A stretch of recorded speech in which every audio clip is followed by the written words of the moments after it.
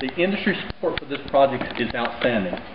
These are people from industry that are teaching the class. Over the next 8 weeks, these 4 gentlemen will actually be in Cherokee High School, first period, teaching robotics. So if you want to come by Cherokee any morning from 8 till 9:20, one of these 4 gentlemen will be in a class actually teaching the class. The teacher is in the class also. He is learning about the process. Here's another list of industry people that's been involved in developing a project. They've been meeting Monday nights for about a year. Every Monday night these engineers have been coming over to Cherokee, meeting with Bobby and developing this program, putting together the curriculum. The state is going to look at Cherokee's curriculum and see if it's appropriate for their use, because they're going to add robotics program to their curriculum next fall. We were able to secure a grant from Mouse Hunter Foundation to purchase 4 industrial robots. You can see this is actually two of them here that you can see. That was about $64,000, and so they'll be using up-to-date robots from industry. The teacher of the class has been to Michigan to attend training for a week. Also, one of the engineers from local plant has also attended that training. If we will move. This robot was donated by Molly Corporation. So you can see the industry support is not only time, but equipment, and then as we progress through, you'll see more and more equipment that these companies are donating to this project to make it work. Companies who are donating time, equipment, and their efforts.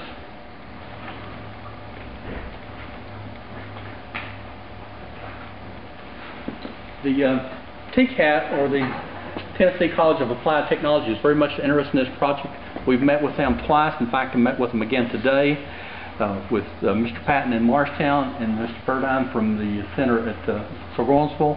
They're looking at including robotics into their program, when we're going to align what we're doing at Cherokee with the Technology Center, so the students can take the class at Cherokee and then move on into that program. They're also looking at doing a survey for local industry to see what other needs that you have in this area. This is a robot that the students developed over the last 6 weeks. They will be entering this robot in competition at the last of March. This is not a kit. This was built entirely at Cherokee High School from just pieces of things they put together. So they didn't buy this kit, they made this. The engineers was part of it, but it's the students. It's designed to pick up the ball and then to throw it through a hoop.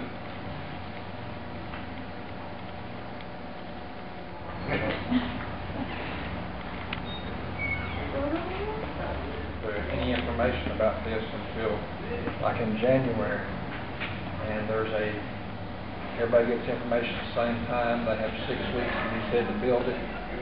There's a list of materials they can use, and this is actually the 3rd year that they'll be competing in Knoxville at the first robotics competition. They placed real well the first year.